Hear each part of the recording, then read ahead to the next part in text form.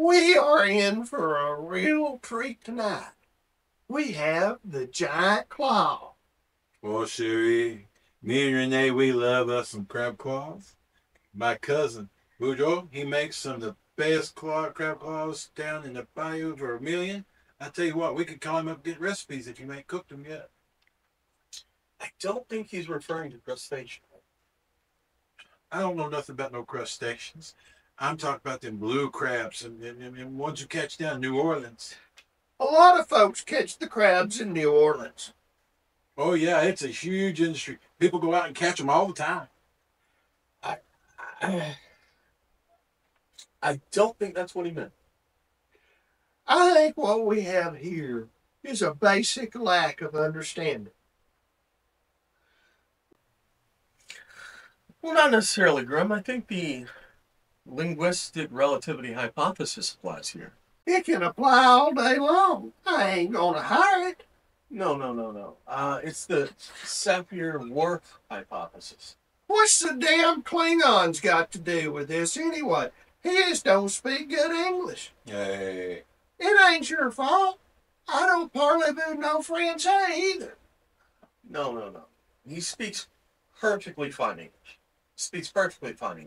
The idea is that his native language is French, so his reality is a little bit different, as is an English speaker or a German speaker. Or a Klingon speaker?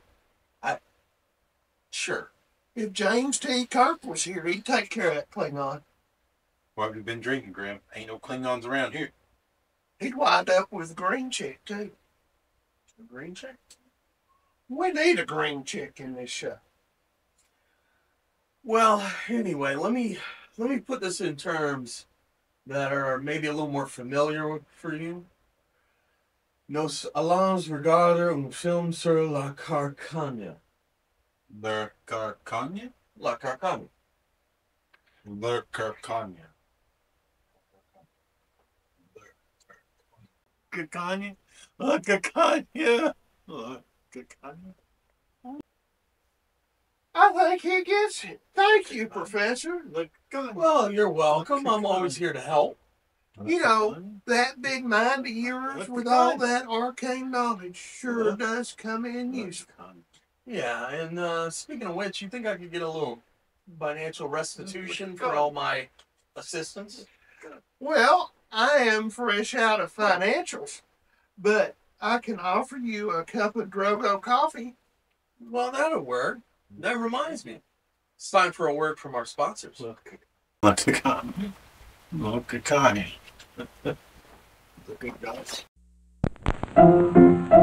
Let's all go to the lobby. Let's all go to the lobby. Let's all go to the lobby to get ourselves a treat.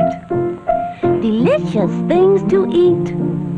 The popcorn can't be beat. The sparkling drinks are just dandy. The chocolate bars and the candy. So let's all go to the lobby to get ourselves a treat. Let's all go to the lobby to get ourselves a treat.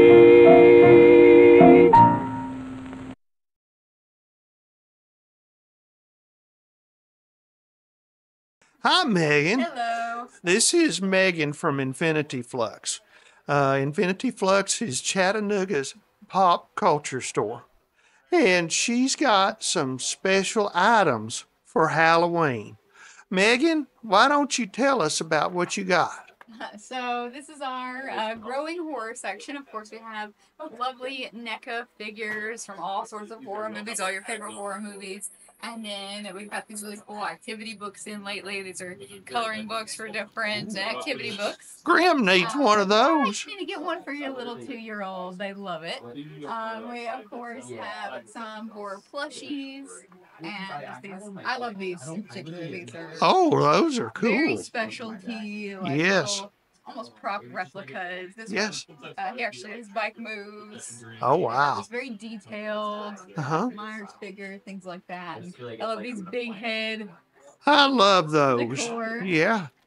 They're really awesome. So yeah, this is one of my favorite sections of the store. We plan on growing it even more. This is just like horror memorabilia, but of course we have horror comics and horror video games, horror board games, and all that over the store as well. Okay.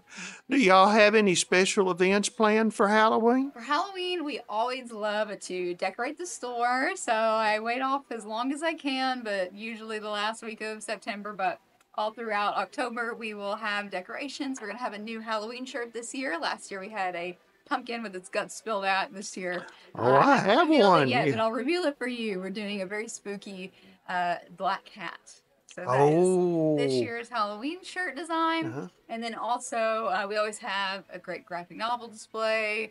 And what else are we doing this year? Halloween Comic Fest. So there's always an event in October where we give away free comics, just like giving away free candy, but it's free comics. Oh, you gotta love that.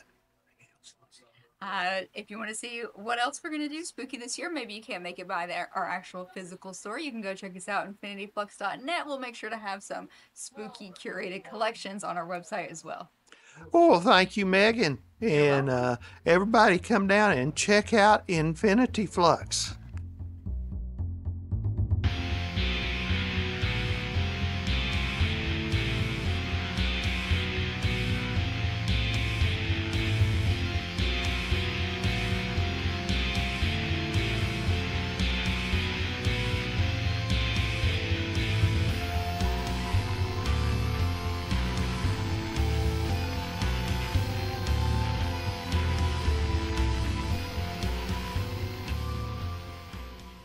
Do you need a place to put your stuff? Call South Pittsburgh Storage at 423-815-1180. South Pittsburgh Storage has 192 climate-controlled storage units conveniently located at 212 First Street in downtown South Pittsburgh. Do you need a place to store your RV or your boat? Call South Pittsburgh Storage. They have RV and boat storage units available. Do you need a moving truck? Call South Pittsburgh Storage. They have Penske trucks for rent. South Pittsburgh Storage has a state-of-the-art security system so you can sleep soundly at night, knowing that your storage unit is safe and sound. Call 423-815-1180. Do you enjoy the South Cumberland State Park? It is a rock climber's paradise with many miles of hiking trails and dotted with waterfalls and caves. When you're here, make sure to visit Red Point Inn Restaurant and Mountain Gear Store, located on the historic Courthouse Square in beautiful Jasper, Tennessee. That's 30 Courthouse Square, aka Betsy Pack Drive. The phone number is area code 423-651-9869. Red Point Inn is open daily from 11 a.m. to 9 p.m. and until 10 on Fridays and Saturdays. They serve brunch, lunch, and dinner 7 days a week. They serve appetizers, espresso drinks, pizza, calzones, pasta, hearty sandwiches, wings, salads, soups, and desserts. And they have a full-service rock climbing shop located on the second floor. Order online for pickup or delivery at their website, redpointinn.com, or on their Facebook page at Red Point Inn. Listen to Hickson Football Friday nights on River City Media. River City Media has the best tri-state sports coverage of high school and college sports with a local flair and a personal touch. Find us on Facebook at River City Media and YouTube at River City Media. Tanya. Look at Tanya. Look at Tanya. Look at Tanya. Look at Tanya. Look at Tanya. Tanya. It looks like we're going to need another straight jacket. Look at Let's watch the giant claw.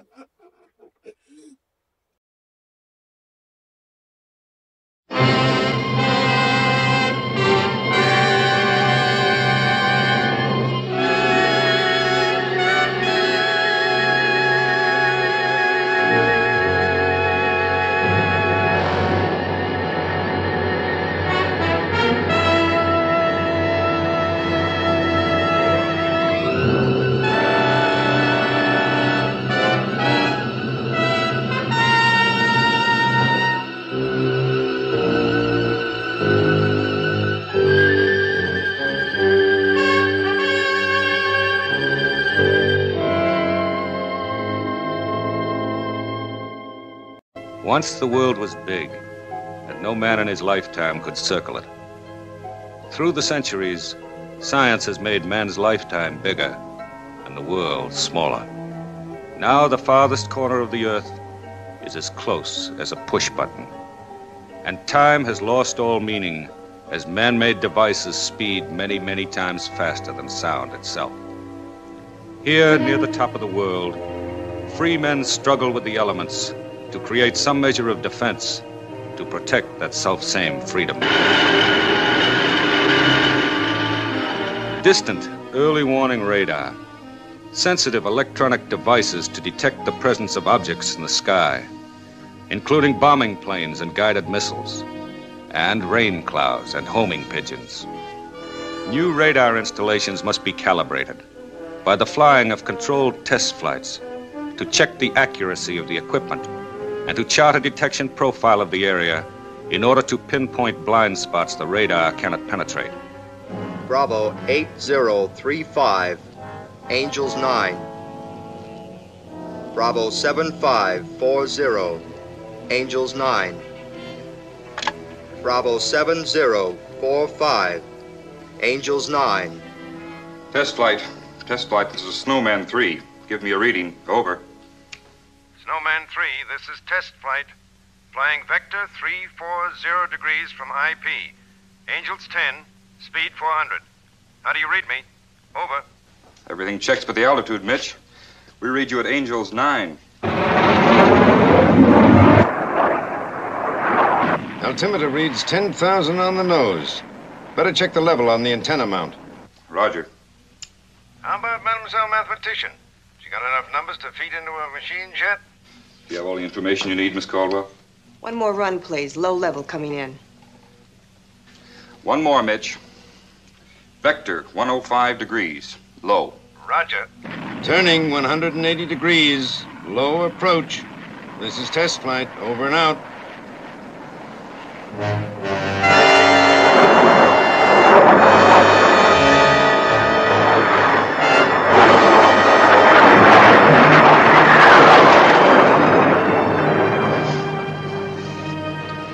I didn't know pilots were allowed to do things like that.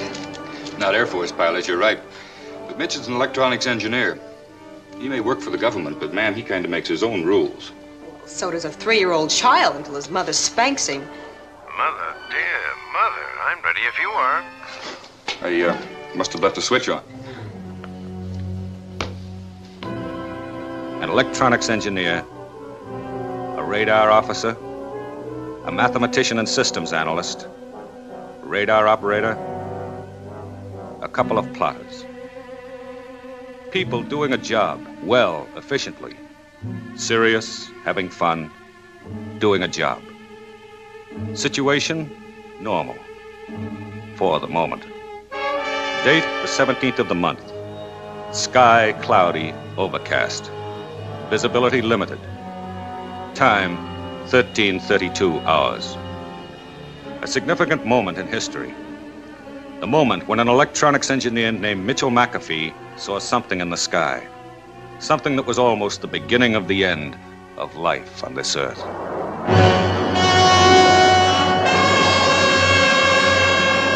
McAfee recorded instantly by radio the sighting of a UFO, an unidentified flying object.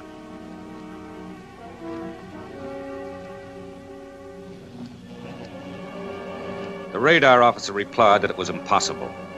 According to the radar scope, except for Mitch's plane, there wasn't a single solitary object of any nature whatsoever. Nothing in the sky for a radius of hundreds of miles. McAfee didn't care what the radar showed or didn't show. He knew what he saw with his own eyes, and he was determined to get a better look. McAfee turned, and so did the unidentified flying object heading toward him.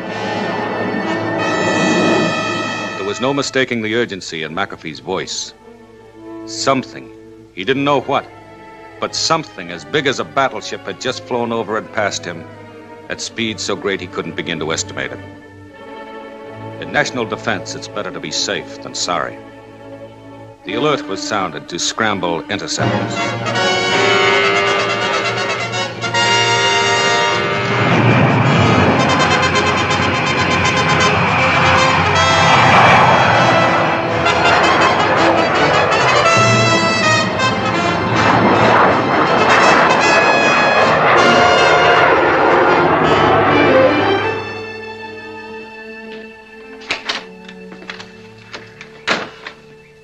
Well?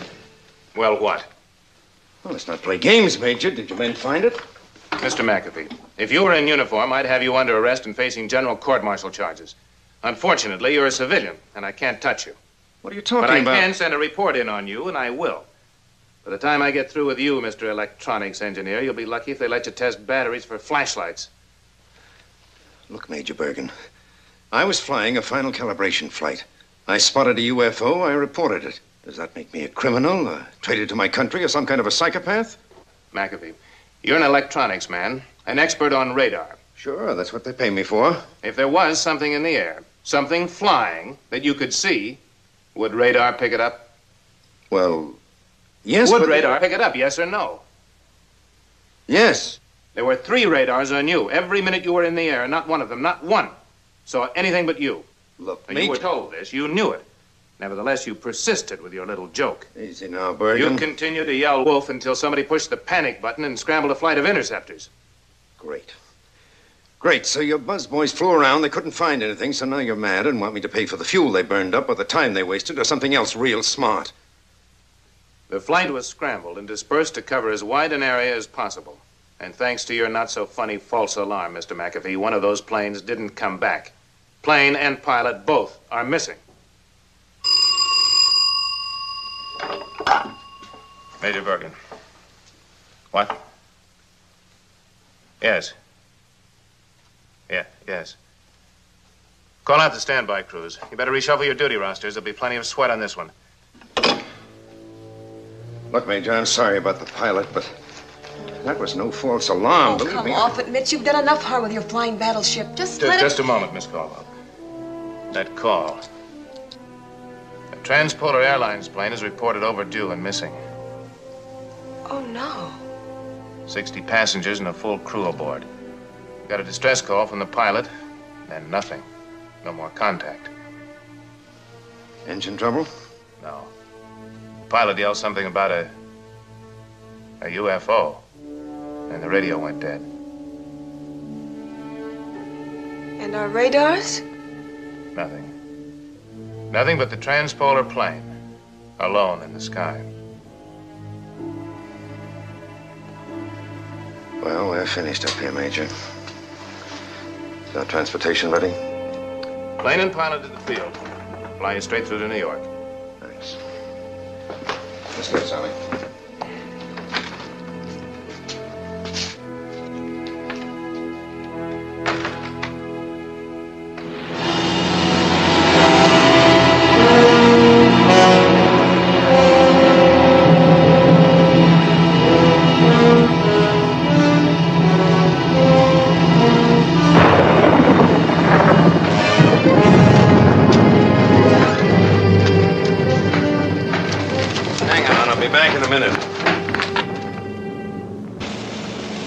Pete.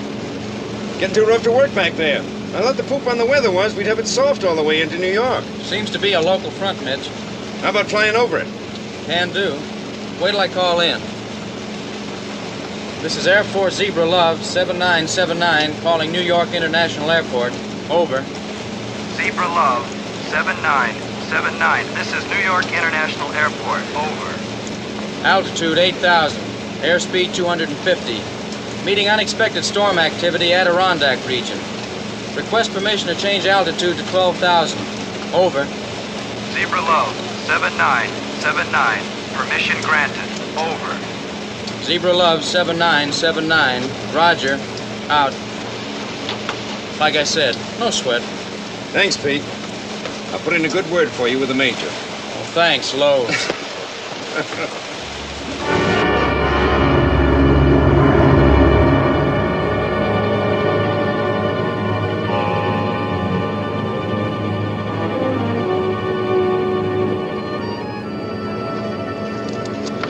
Well, I won't know until I run it through the computer, but it looks like the profile of it dips here like this for an extensive blind spot.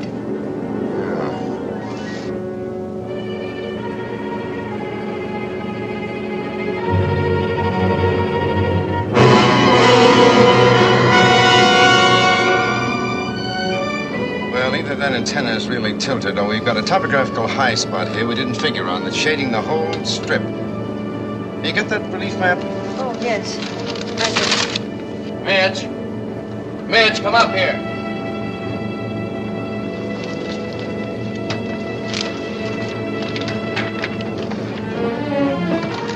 What gives? Sit down, Midge. Well, Something might be coming up. such as what?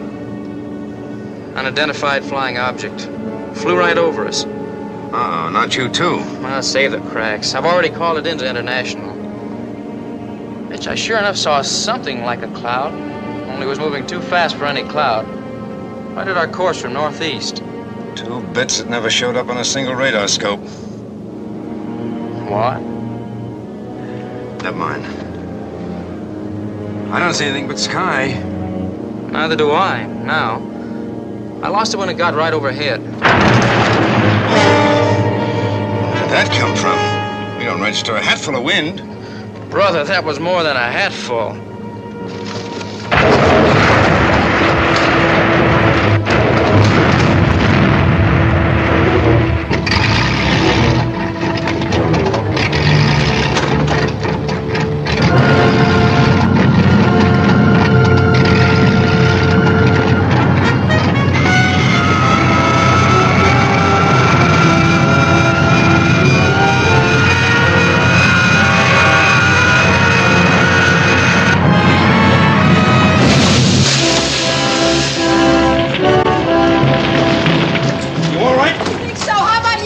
Okay, pizza bad shape. Let's go.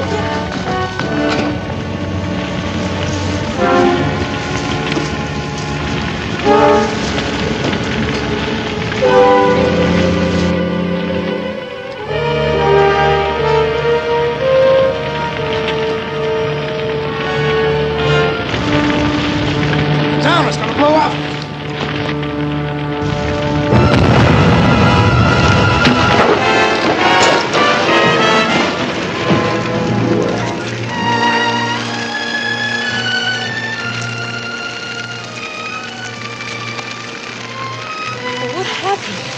Felt like something collided with us up there. Yeah. A flying battleship that wasn't there. Hello! Hello! Here! Over here!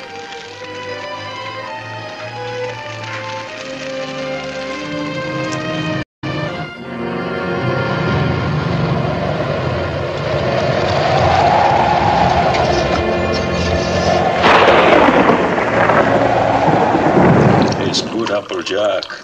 I make him myself. Fine for the snake bite.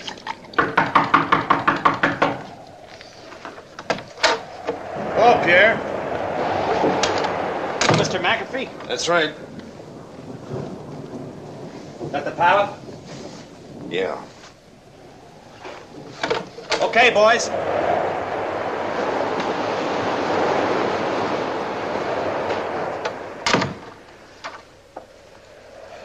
They made a reservation for you on a commercial flight into New York City. Sending a car to take you and the young lady to the airport. What about the wrecked plane? We've got orders to seal off the area. Real hush-hush. What happened? Did you tangle with a flying saucer or something? Oh, nothing so domestic as a flying saucer, officer. Just a flying battleship. Well, have a good time with your flying battleship. Your car will be here soon. Where's the plane, Pierre? North 14, past the road. Let's go, boys.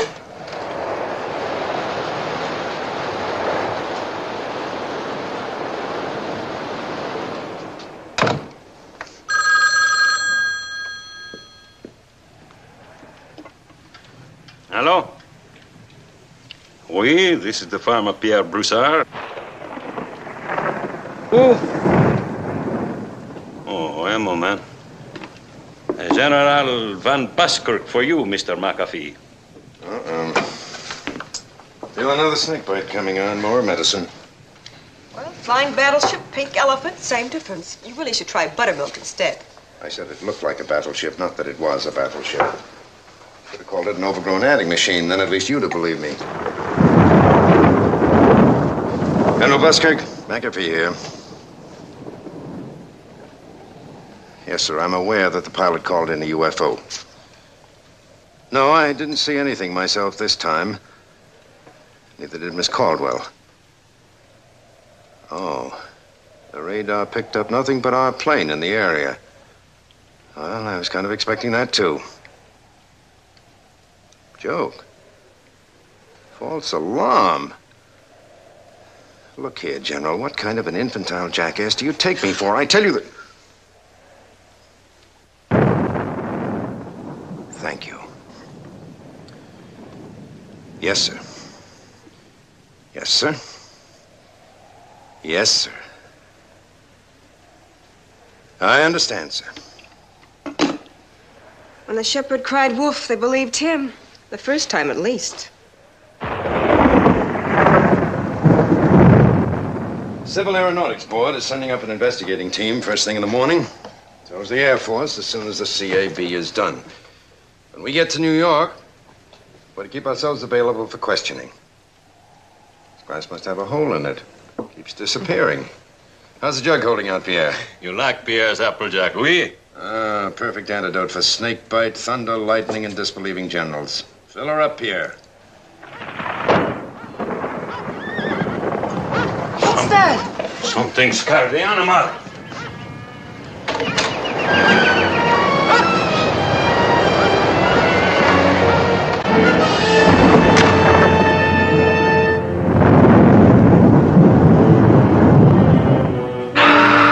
It's Pierre.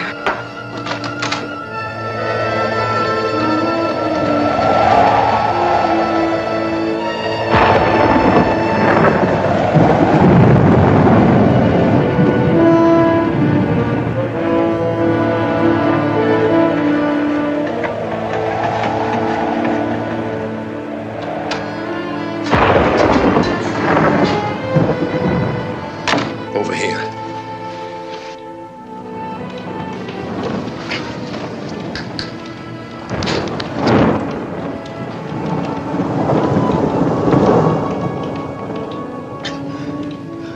Easy, Pierre. Easy. You're safe. You're in the house. Cacaña. It was the cacaña. I saw her. What's a cacaña, Pierre? Come on, tell us about it. This is the devil in the storm. The face of the wolf and the body of the woman. With wings. Bigger than I can tell. You probably saw an eagle, Pierre. Oh, no. It was la cacaña. La cacaña. Oh, I remember. Now I read it somewhere. It's a superstition, a legend that the French Canadians started and came across the border with. Yeah, it vaguely rings a small bell with me, too. It was probably just the lightning in the storm, Pierre. You just imagined the whole thing. No, I saw la cacaña. Here, take another swallow of this.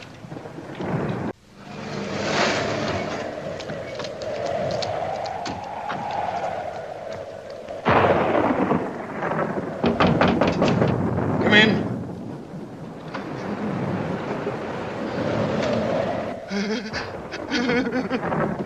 What's the matter with Pierre? He thinks he saw something weird in the sky. I saw her. I saw la cacaña. He can't get it out of his head. Yeah, I know. I live up this way myself. There's a lot of the old folks around here believe that yarn. But this is the first time I ever heard anybody claim he really saw the old witch. You come to take us to the airport? Yeah, car outside. Oh, I hate to leave him like this. Now, don't worry, ma'am. Joe here will stay with him. But we'd better hurry. They're holding that plane for you. Come on, Sally. They're holding a plane for us. We better get with it. We haven't even thanked him. I'm afraid the social amenities won't mean very much to a man in Pierre's condition. He's right, ma'am. You'd never get through the way he's scared stiff right now. Scared. So he thought he saw a big bird. Why should that paralyze him so with fright? Didn't he tell you? Tell us what? The legend. According to the story they tell, if you see this big bird, it's a sign that you're gonna die real soon.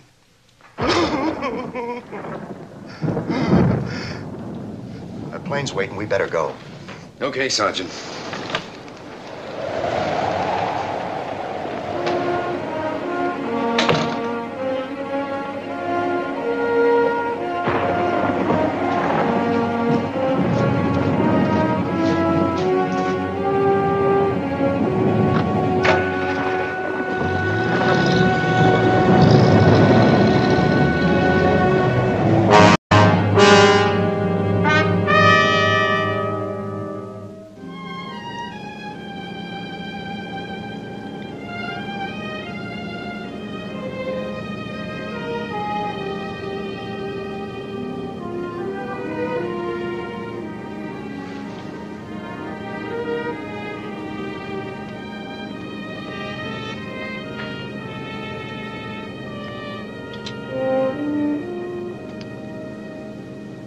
case you take is better than you give. A many-faceted creature, this Mr. McAfee. First engineer and pilot, and now lover and poet. Oh, the line of poetry was from Shakespeare. I know, but where did that impulse come from? Left field, maybe. I like baseball. Or maybe just sitting next to a pretty girl. That's enough in itself sometimes. Even sitting next to Mademoiselle Mathematician? Or should we stick to the baseball reference? There are figures and there are figures. Inescapable logic. Corny, but true. You almost overwhelm me. Almost? Mm-hmm. Well, let's finish the job. Look at that moon. Speaking of baseball and left field, somebody warned me that you make up your own rules. Whoever said that's no friend of mine. But he's a friend of mine. Sabotage. Oh, much too dramatic. Let's stick to baseball and say instead, out, trying to steal second. Back to the bush leagues. Finished. A quitter, I knew it. No fight, no spirit. Of course, the umpire could always reverse a decision. No shortcuts. Must follow the pattern. You see, first the minor leagues and then the major leagues. I stick to the rules, Mitch. Sorry about that. Why be sorry? You can always... Pattern. Pattern. What's the matter? Pattern. I need one of your maps. The orthographic projection, the pole to equator. Give it to me, will you? Sure.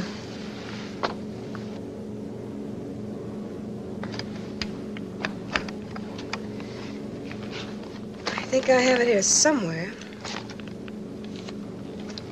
Ah, here it is.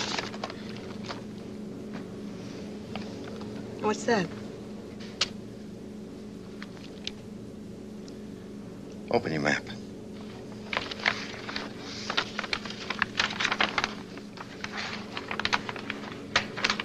Now, where I sighted the UFO, where the search plane disappeared, the transpolar airliner, our plane at Pierre's, and finally, the Navy patrol plane.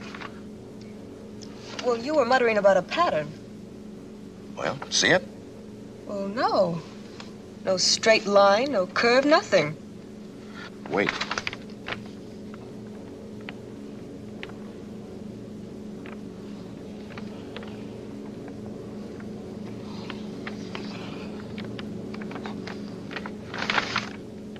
A pattern.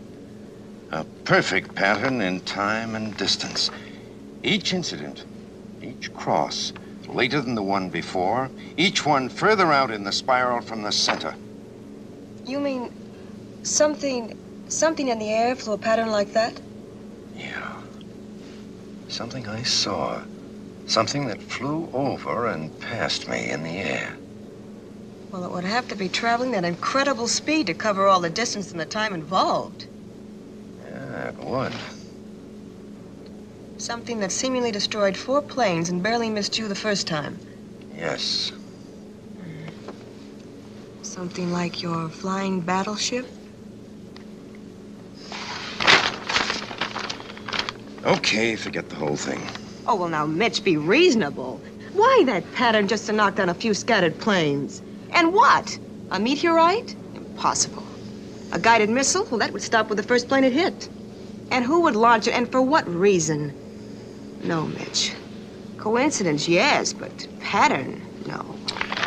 Here's your map. Well, you are a child. Mitch, think. If there was anything flying this kind of a pattern, why, it would be tracked by dozens of different radars. And none of them spotted a thing, so what? Well, maybe it was Pierre's Cacarnier with a head of a wolf and a body of a woman with wings as big as I can tell. There's no need to be sarcastic. Look, would you two mind being quiet so the rest of us can sleep? Thank you.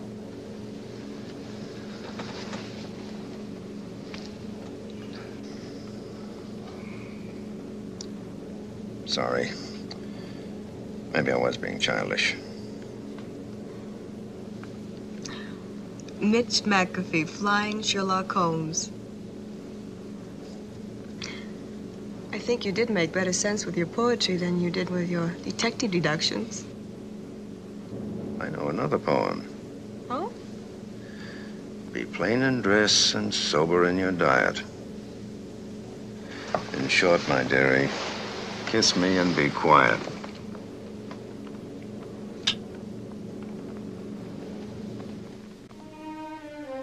Date the 18th of the month. Sky clear, light clouds. Visibility unlimited. Time 018:15 hours. A CAB plane flies toward the scene of the previous day's crash involving Mitchell McAfee. On board, 4 members of the Civil Aeronautics Board investigating team and a pilot. Time 08:16 hours. Another significant moment in history.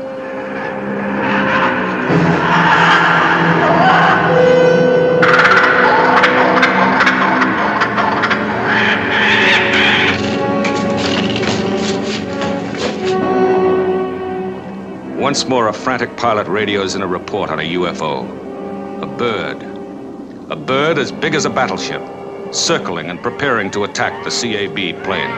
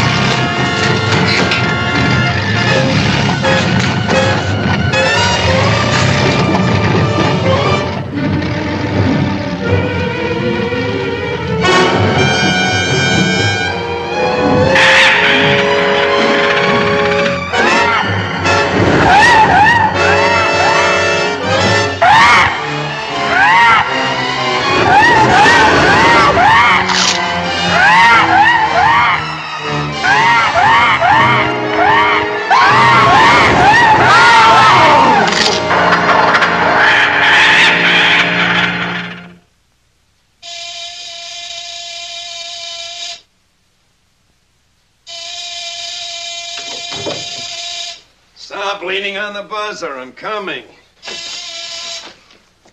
Mr. McAfee? Or a reasonable facsimile thereof. General Buskirk's respects, sir. He'd like to see you right away. Oh, have a heart, Captain. I got in late last night. I just about fell asleep when you woke me. Sorry, sir. The general says it's urgent. So's my sleep. My orders are to bring you to the general's office at once, even if I have to take you into protective custody. Okay, Captain. Don't get in a tizzy. You keep your shirt on. I'll go get my pants on. My sighting. The search plane, the transpolar airliner, our plane at Pierre's, and the Navy patrol plane. Too much, and it fits too well to be just coincidence. There have been 2 more since the Navy plane. Private plane here last night. The CAB plane with 4 passengers and a pilot here. All following your theoretical pattern smack dab on the nose. No radar tracks, I suppose. As usual, since you started this crazy nightmare, nothing. Except about the planes. Did the pilots report anything? Not a word from the pilot of the private plane, but the CAB pilot reported a UFO. Did he say what it was? Yes. A bird. A bird as big as a battleship circled and attacked the plane. Believe me, Mr. McAfee, this is no joke. Oh, no. That plane was completely destroyed, and all 5 men on board seem to have completely disappeared from the face of the earth. Now, you're an electronics expert. Could there have been anything that big up in the sky and not be picked up by radar? Impossible. But I saw it myself. Yes. 3 men reported they saw something. And 2 of them are now dead. Well, that makes me chief cook and bottle washer in a one-man birdwatcher society. Mr. McAfee, this is vitally important. Did you get a good look at it? No, it was just a blur as it went past. Oh, I wish I'd had a camera with me. Camera? General Buskirk, before I went out on this radar assignment with Mitch, I was doing Earth curvature calibration work. Well, how does that help us on this? Well, we used film strips photographed from inside test rockets and from fixed cameras and observation balloons. Sally, maybe you've got it. If those balloons are still up, there's a bare possibility they photographed this thing, whatever it is. General Edward Considine, Pentagon. Priority, fast.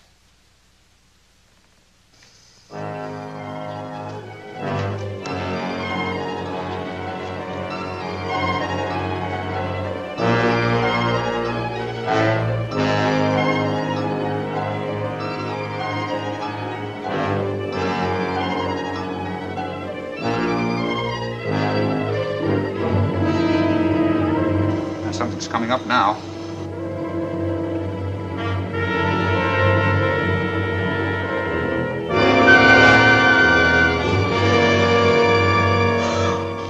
Kill it. This film and all the information pertaining to it and the bird are classified as top secret. Notify all agencies and personnel involved who have handled the project or will handle it. Yes, sir. Johnson. Yes, sir. Put the entire command on combat readiness right away. Notify the Pentagon and have them tell General Considine I'm on my way. Yes, sir. Colonel Tyler Field, line 1, please. Oh, Nate, Buskirk here. Warm up my plane and file a flight plan for me to National Washington. Right. Oh, coming now. 2 extra passengers. Okay. You 2 are coming with me to Washington. Miss Caldwell, Mr. McAfee.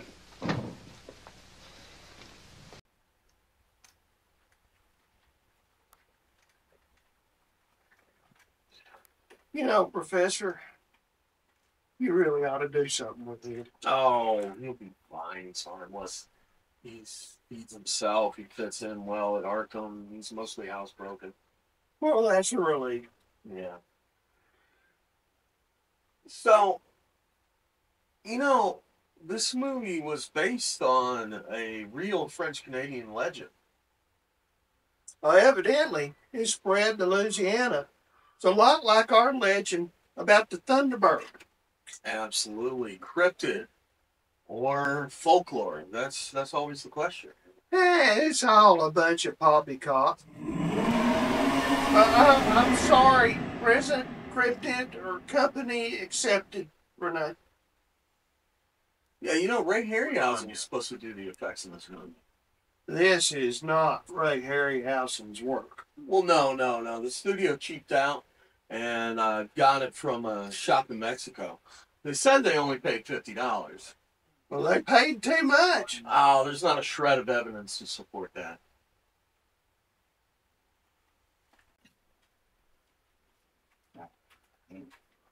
Yeah. You know, the master is not pleased that you're showing this when you could be showing a Bela Lugosi movie. You know, perhaps you should point out to the master that Bela Lugosi did his fair share of Ed Wood Jr. movies.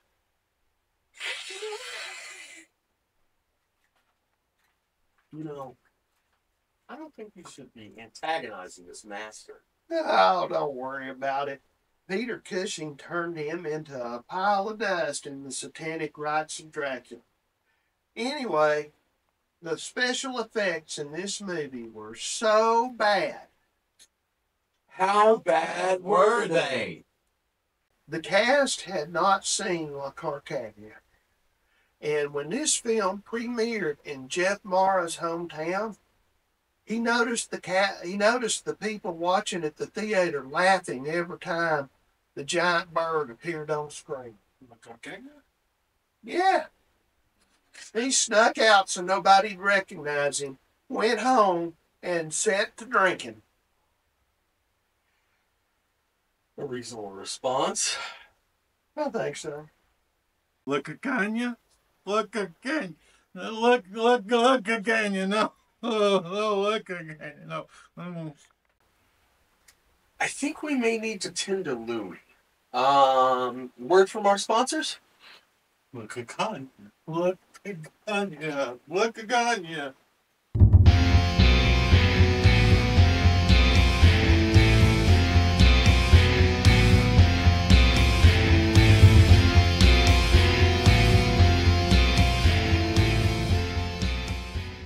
This fall, your fears brought to life. Feel the fear, if you dare.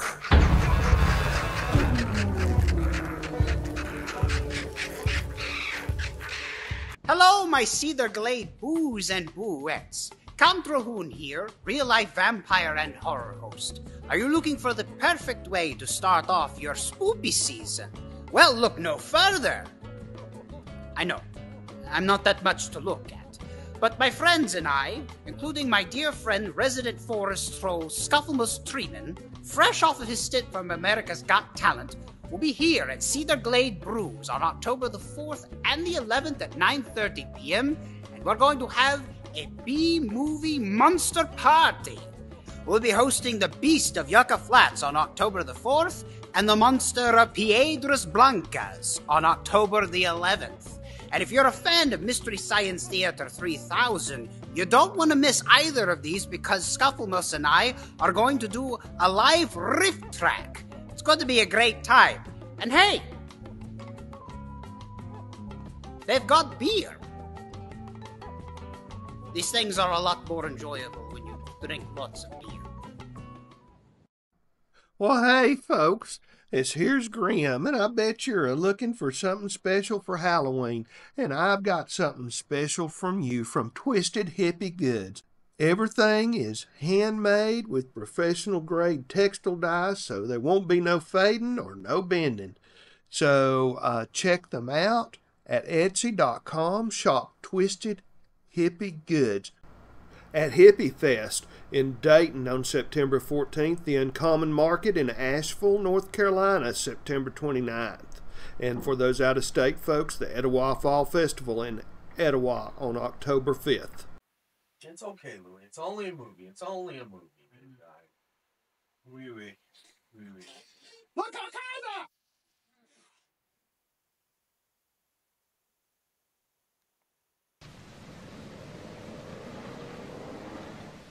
There's some sort of bird, all right. There's no question of that. Miss Caldwell, is it possible that this bird has been flying in blind spot areas that our radar can't pick up? No, sir. I checked carefully. At least 10 different radar sites should have tracked it. Mr. McAfee, could speed or altitude affect the ability of our radar to pick it up? No. There's no scientific or any other kind of reason in the world why our radars don't track it. They just don't. Period. And what you are saying, in essence, is that black is white and 2 and 2 make 6. Look, General, I didn't invent this flying nightmare. I just saw it and reported it. The General understands, Mr. McAfee. He's not blaming you for anything. Relax, man. Relax? When do we stop relaxing and start doing something? Good sense isn't confined exclusively to civilians, Mr. McAfee. We know how to take care of ourselves and the country. Easy, Van, easy. Take it easy. There's a general air alert on this very minute, son. Hundreds of planes from every command are combing the skies, searching for this overgrown buzzard. We'll find it all right, never fear. And when we do, General, then what?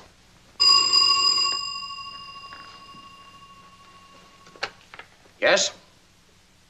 Good. Where? Okay, this is official now. Pass them the word to shoot it down. No questions, no games, no stalling.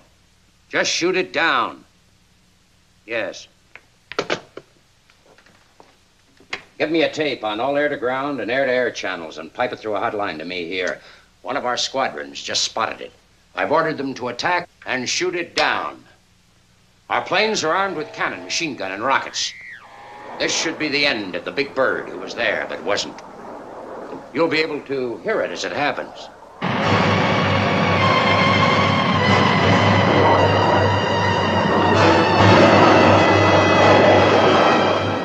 This is Easy Baker, Squadron Leader.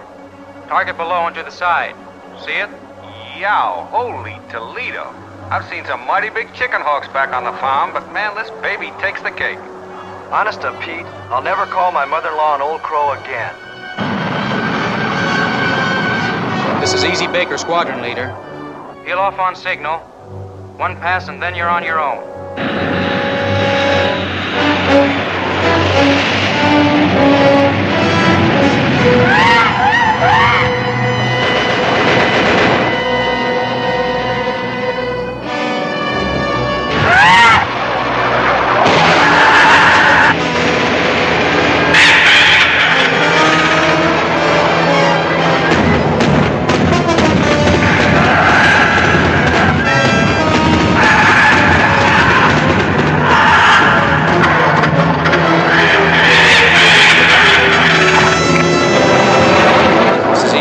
Squadron Leader. It's got one of the planes. I must be losing my marbles. This isn't for real. Bullets, rockets, nothing touches it.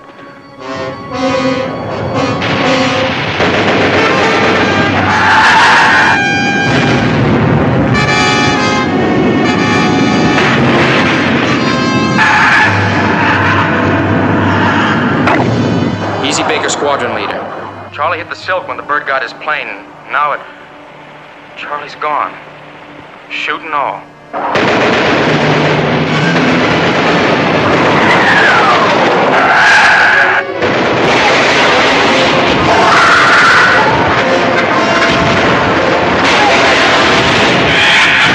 Don't make sense. Like we're hitting a battleship with a slingshot. It's going after another plane. Look out!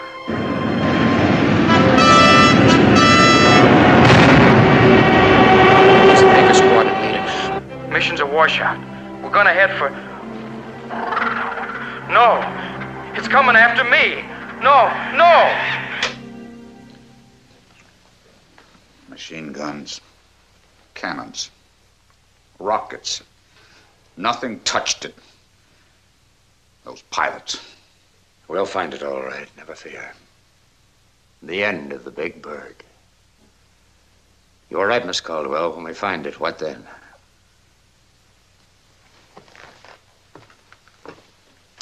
Phase 2 off standby. Operational. Notify the Joint Chiefs. Yes, sir. It doesn't make sense. It's just a bird. A big bird. Guns, cannons, rockets. It's just a bird. Sure, just a bird. $10 million worth of radar can't track it. Enough firepower to wipe out a regiment can't even slow it down. Sure, it's just a bird. Well, what are we going to do? Just sit around here and weep? Oh, climb off our We're backs, not McAfee. crying, McAfee. And we're not running away. But it's hard to come up with answers when you don't even know what the question is. Being flip doesn't help any. I'm not criticizing either of you, or the Air Force, or those guys who just died trying to shoot that thing down. I'm not being flip, and I'm not wisecracking. I'm just scared. We all are, I guess. So let's face that and then try and do something about that bird. Any suggestions, McAfee? Sure. Electronic spitballs. Van. Close, General, close. Only not electronic spitballs. Atomic spitballs. Yes? Phase 2 operational. All units alerted and ready. Good. Call for you, Dr. Carol Neumann at the research lab. Now take it on 2. This is General Considine, Dr. Neumann. Say that again. Good, good. You stay where you are. I'll be right over. Research lab's been kept right up to date. They've been working on the wreckage of that CAB plane and the plane that you two cracked up in. Find anything new, Ed? They think they've figured out what that bird is and where it came from. About those atomic spitballs. An hour before your plane landed in Washington, I ordered guided missiles with atomic warheads made ready for every launching site in the country where the fallout pattern makes it safe to explode them. The order you heard me give to make Phase 2 operational was an order to fire those missiles the moment that bird is spotted anywhere. General, I'm sorry. I guess I... Don't apologize, son. I admire your spunk, and you keep climbing on our backs whenever we've messed up any of the detail. Ma'am? Sorry, Mac. I guess we're all trying to do our best. You two better come along. You're up to your ears in this thing anyway. Come on, let's go.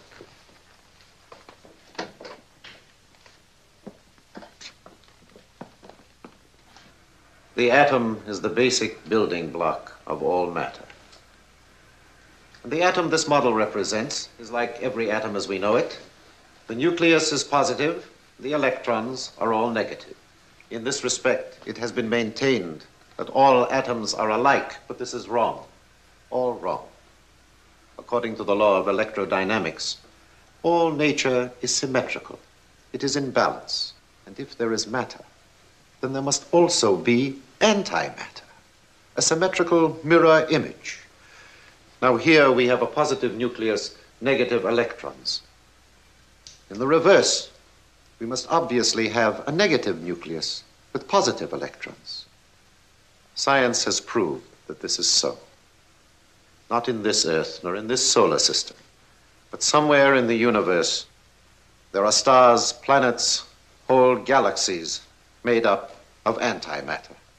What do you mean to say, Doctor, that this bird is made of antimatter? That it's reversed, inside out, a mirror image, as you call it? Just a minute, General. Doctor, it's been proven that antimatter exists. But it's also been proven that whenever it comes in contact with ordinary matter, they annihilate one another, blow up. Now, why didn't the bird explode when it was hit, or when it touched something? You are both right and wrong. The bird itself is not antimatter. But the bird unquestionably radiates some sort of force, an energy screen, some invisible barrier. And that energy screen is antimatter.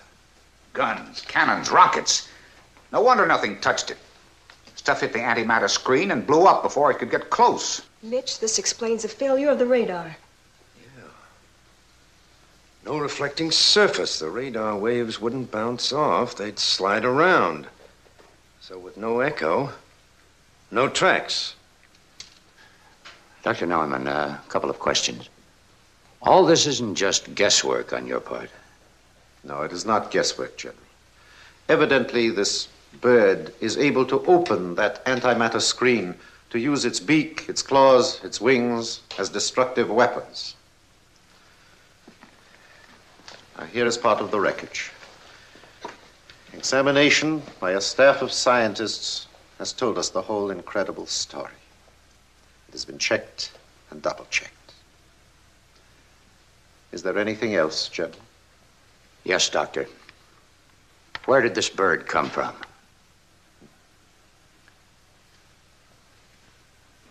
Here is a piece of feather from the bird found in the wreckage. At least we call it a feather. We don't know what it is, only what it looks like. It has defied chemical analysis, the electroscope, every conceivable test. It contains no substance known on the earth today, no element recognizable by man. Finding that out was expensive. How so? We had several of these feathers. This is the only piece left. As a last resort, we tried testing them in electronic analyzers. Look.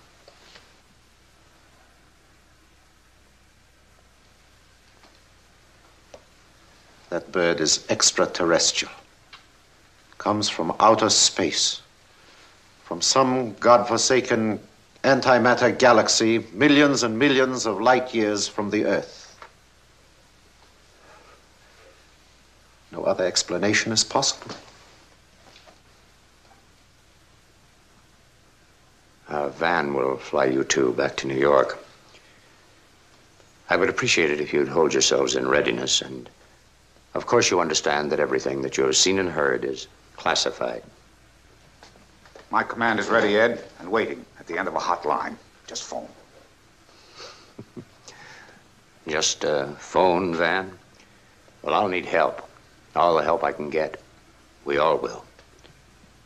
The only trouble is that the last time I talked to a chaplain, there wasn't any telephone line to the one and only place where we can get the kind of help that we need.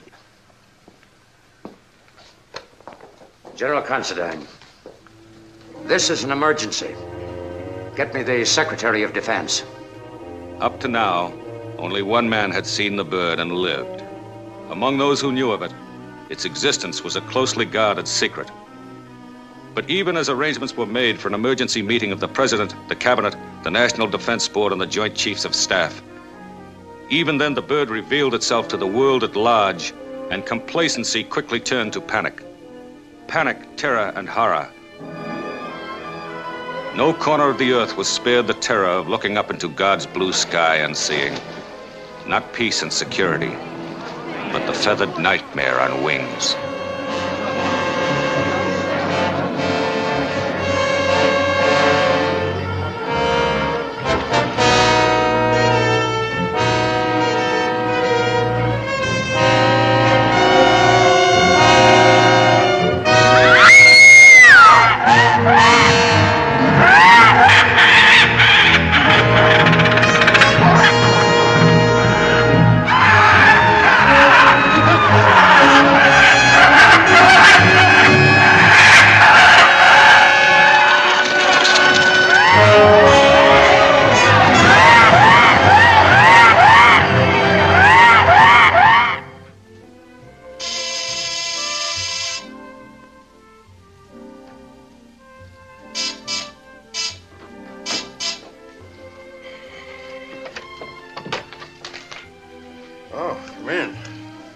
I worked half the night running your figures through the calculating machine.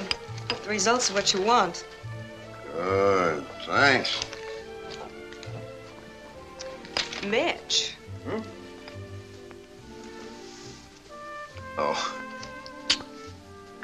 Thank you.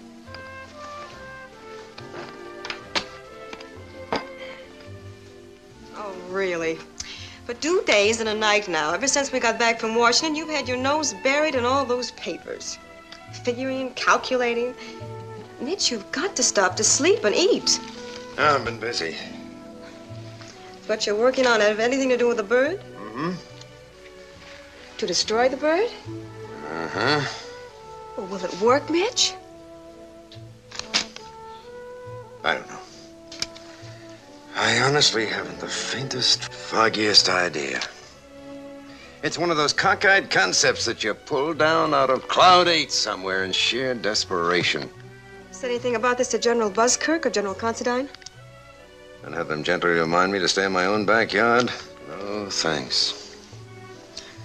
What's the difference? There's only 1,000,000 to 1 chance it'll work. It's just something to do instead of this deadly sitting around and waiting. Mitch, I've been thinking about the bird, too. Yeah, you and everybody else in the world. Ever stopped to wonder why the bird came here? Could it have been for food? I mean, does the bird eat, in the sense that we understand eating? Well, Dr. Neumann says that it absorbs energy from the things it destroys, including humans. Sort of molecular osmosis. Could it have come here to rest? If it did, it sure as shooting isn't. Right.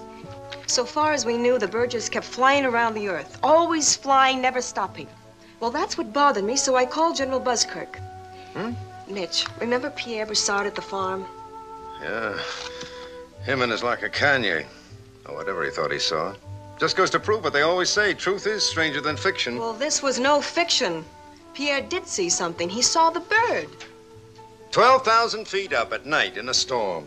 No, the bird came down to earth. But you just finished saying that... Well, General Buzzkirk told me they found the mark of a giant claw in a field next door to Pierre Broussard's farm.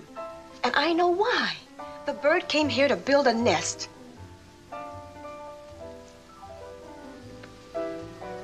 Nest. Eggs. More birds. It's got to be true. There's just no other reason for it.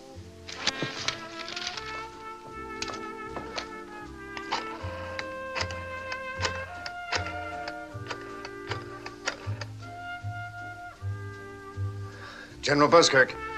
Macabre calling. This is urgent. Maybe gather up those papers for me, will you please? Take these two. General Buzzkirk, Macabre. Now, please don't argue or ask for reasons. I'll explain later. It's desperately important. I need a fast plane and then a helicopter. Please, please, General, believe me, I know what I'm doing. Pierre Broussard's place, the farm. Right, we're leaving right now. Sally's with me. Yes, we'll go straight to the airport. We interrupt this program for an important announcement. Ladies and gentlemen, speaking from Washington, Lieutenant General Considine, United States Air Force. We are faced with a crisis for which all the nations of the world, in unprecedented cooperative action, have found, as yet, no solution. Until we do, we shall not rest. We have tried every weapon in the arsenals of the mightiest armies on earth. They have proven worse than useless. Atomic hydrogen weapons, capable of wiping cities, countries off the face of the earth, are completely ineffective against this creature from the skies. 2 days ago, all aircraft were grounded. Deprived of its source of food or energy, however the bird survives, the bird began a series of attacks on the ground in a fantastic orgy of destruction never before seen. Nothing has been safe from attack by the bird. Cattle, horses, fields, homes, trains, all manner of transportation. It has become obvious that the bird is attracted by movement. Accordingly, your government and all the governments of the world have declared a state of emergency and instituted martial law. In addition to grounding all aircraft, all surface transportation, cars, trucks, buses, trains, ships at sea, all such traffic must be halted at once. The movement of food and essential supplies will be handled by the armed forces. Blackout conditions will be observed from sunset to dawn, every night until further notice. Movement of any sort on the streets or highways during the daylight hours must be held to an absolute minimum, and only where it has been authorized as essential. You have just heard General Considine speaking from Washington. Stay tuned here.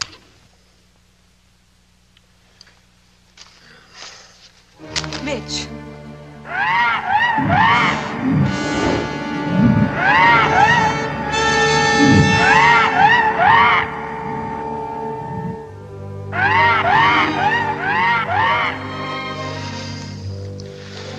Well, that plane is waiting for us. We've got to get up to Pierre's place.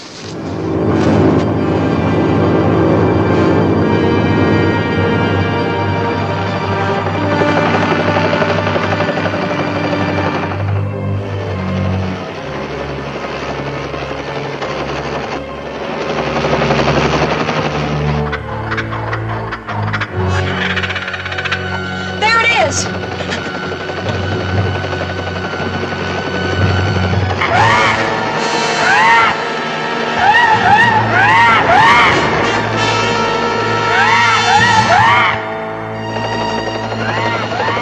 We'll land before that decides to do it again. The guns. 2 Weatherby 378 Magnums. They'll stop anything. Anything, Mitch? Well, anything with the bird, but we're looking for eggs. Without antimatter energy screens, you hope. La cacaña? No, Peppy, not like cacaña. A million times worse. Let's get out of here.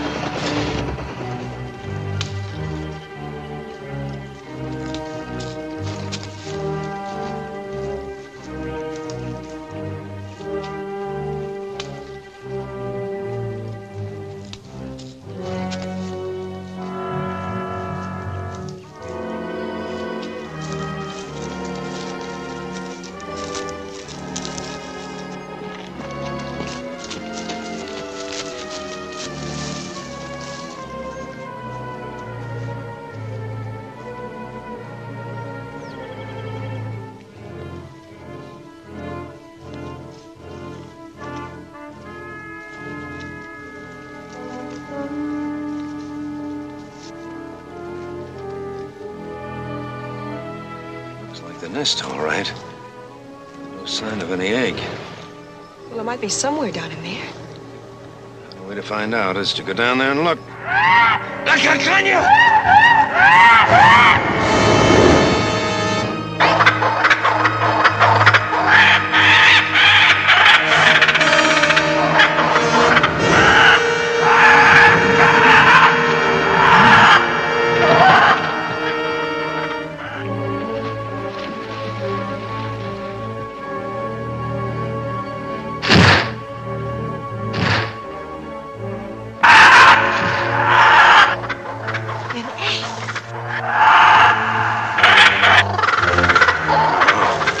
Make your big noise, La Cacaña coming, we all die. Get that egg, Pierre. It's our only chance. Yeah, you're not scared. Pierre, come back!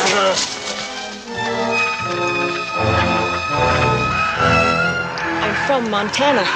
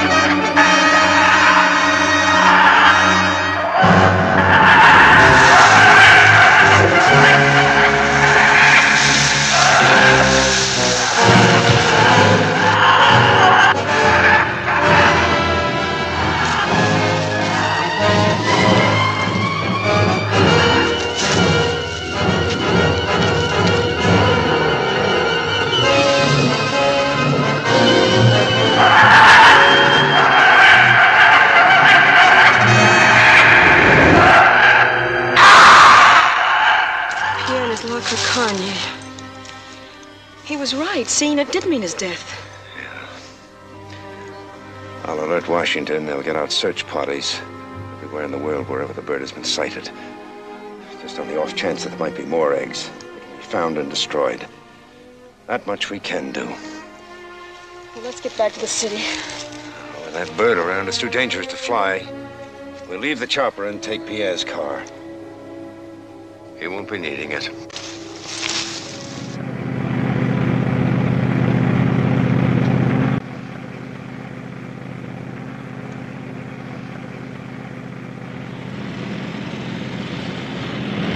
Come on, man, make this thing go. Come on.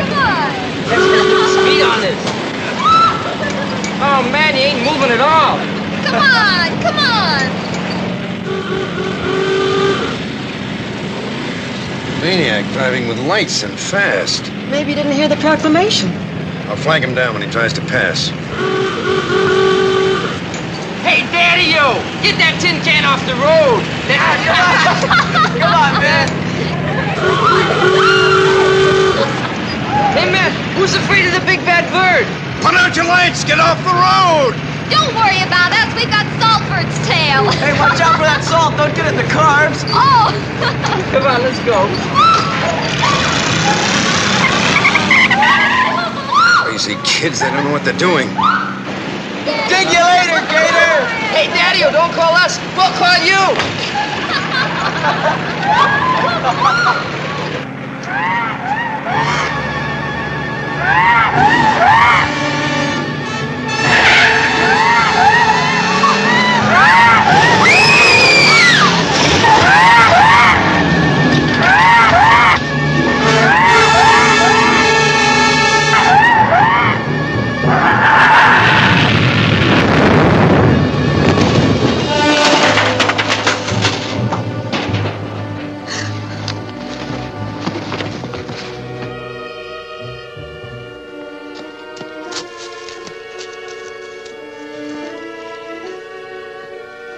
Boy's badly hurt, but he's alive.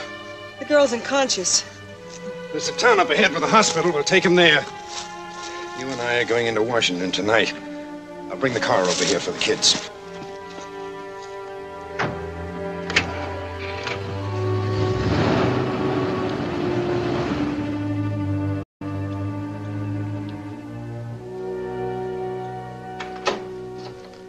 Mr. Caldwell, McAfee, I'm a busy man. I hope this isn't some sort of crackpot wild goose chase. You and me both, General. Well, it's your dime, boy. What is it you want to show me? How to shoot the bird out of the sky. Some new type of weapon? No, with regular guns, bullets, and bombs. Anything you want. McAfee, I told you that I haven't got time Just a minute, General. This idea of mine may prove to be as phony as a $3 bill, but I still think it's worth a listen. Well, go ahead. Now, I don't care whether that bird came from outer space or Upper Saddle River, New Jersey. It's still made of flesh and blood of some sort, and vulnerable to bullets and bombs. If you can get past that antimatter energy screen. Right. That's exactly what I think. What I hope I figured out how to do. I have just invested a dime of my own, boy. Keep talking. Now, this is a blow-up I had made of a bubble chamber photograph.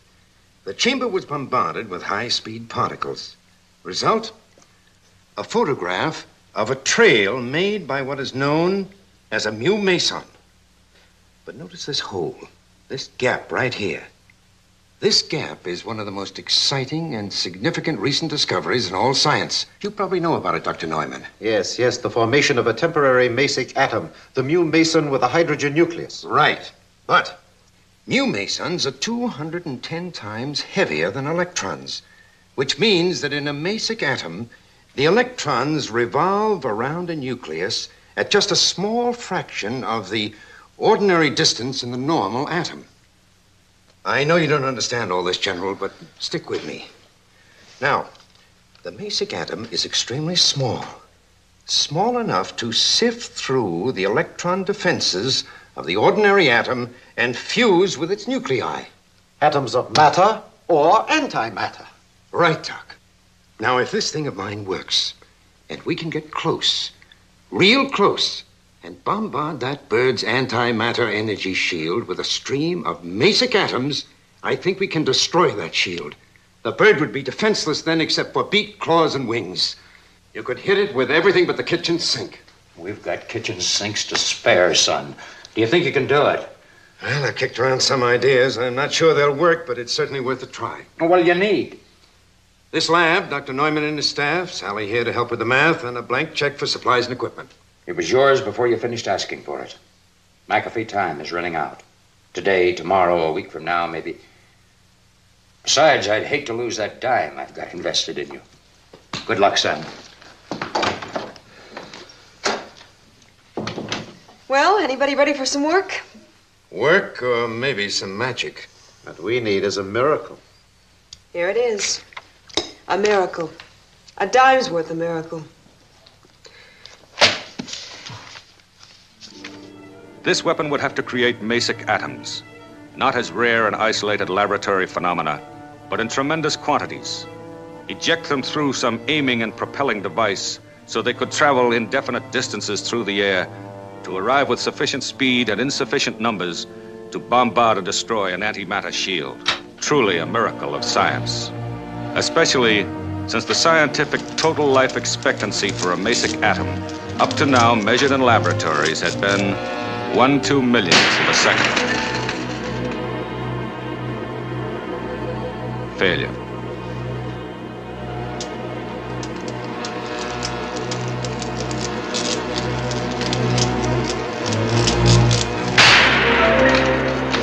Failure.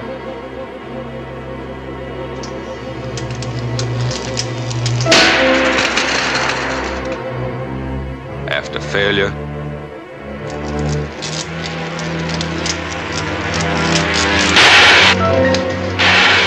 After failure. And while a handful of dedicated people struggled to achieve the impossible, panic spread to all corners of the earth. Panic and nightmare terror.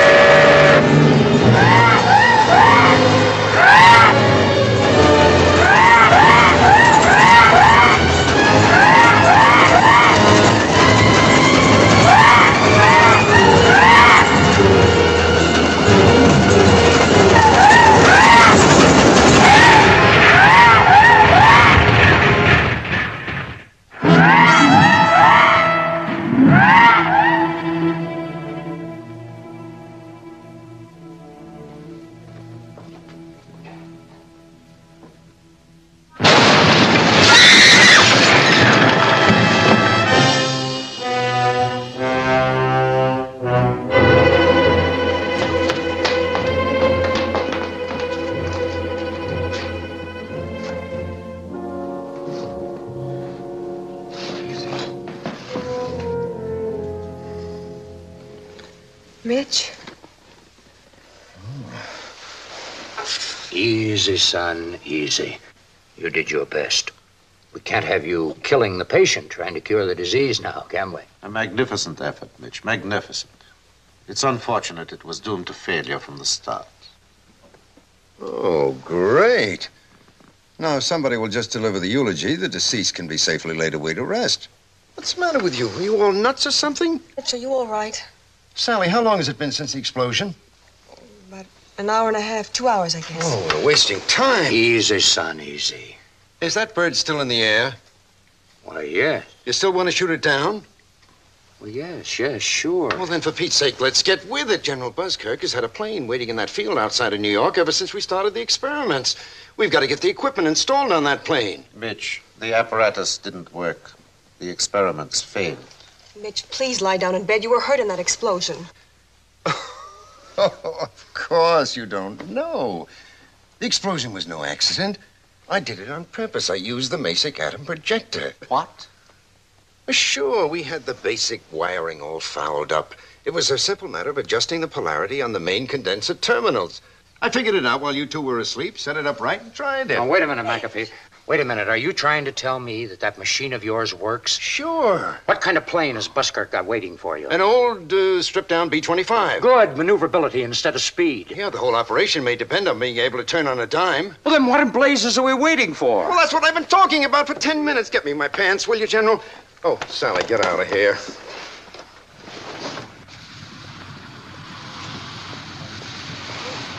We've installed the ejector nozzle in the tail of the plane, pointing to the back. Rewiring the plane's generating system, plus an added bank of batteries, should give us more than enough power. Now, weight's a problem. How many people you need to operate this machine? A doctor, myself, and a calculator. Have you got someone coming up here for Sally to brief in a hurry? I don't want her on that plane. It's coming in from the city now. One question. Why do you aim that gimmick from the tail and not from the nose? Too dangerous in the nose. We might fly into our own missile bombardment and destroy the plane. Chances are, once we locate the bird and we're up in the air, the bird will chase us. And if it doesn't? We'll attract its attention somehow. Sandwiches and coffee. Thank you.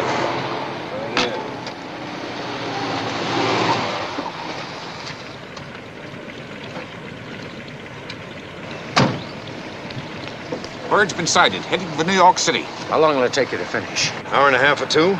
Still got to connect the thing up. Ah, it's too long. We got to take off in 15 minutes. You'll have to finish in the air. What about the calculator to replace Sally? Sorry, McAfee, we haven't got any time for that. General. Van, you'll fly. I'll backstop you. Clear the field for a takeoff. Right. Well, what are we waiting for? Get the rest of your stuff on board.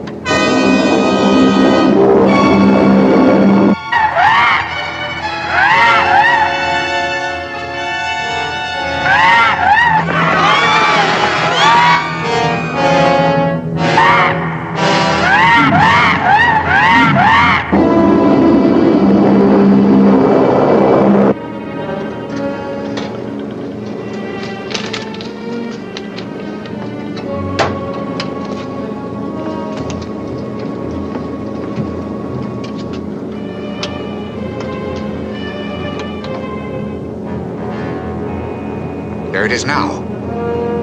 Attacking the United Nations building.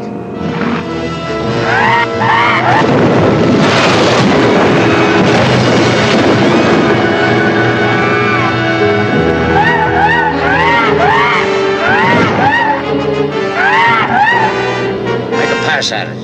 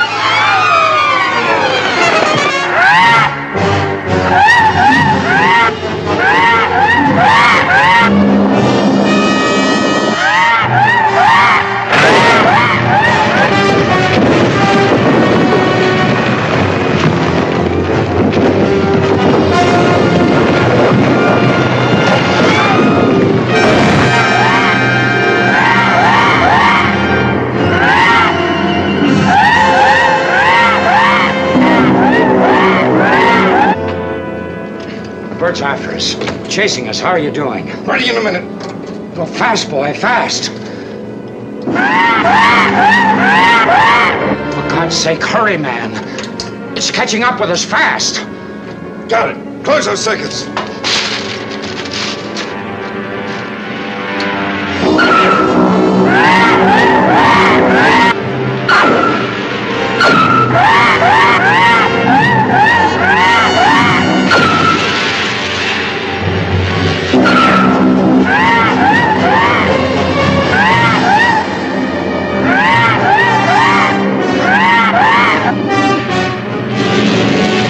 It's all yours, General.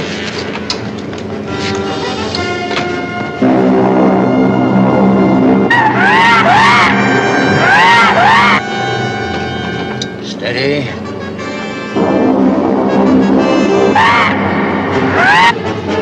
Steady.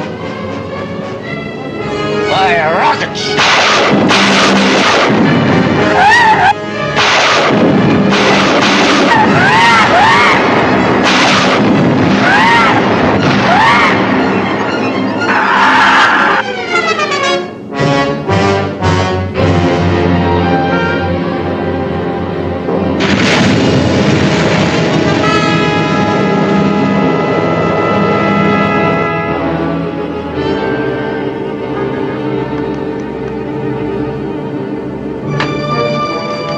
We got it.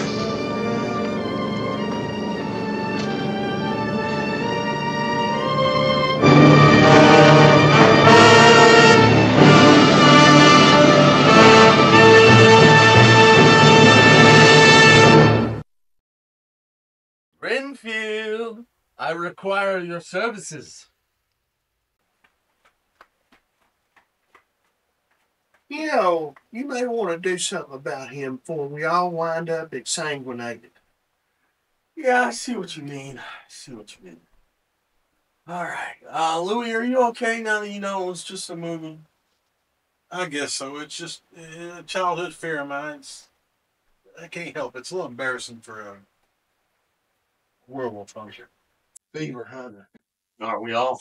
Yeah, I guess it's just an old folk tale. It ain't true. It's just something people make up. That's right, Louis. It's like that old Klingon conspiracy theory. Except for the work hypothesis. You say tomato, I say tomato. Anyhow, you take care of the beaver. Werewolf. I'll take care of the beaver. Well, I'll share. Okay. And we'll handle any giant birds that come up. Okay? That sounds like a good idea. Look, I got you. You forgot your hat. Folks, join us in October for our Halloween special, House on Haunted Hill. Boys, wait on me!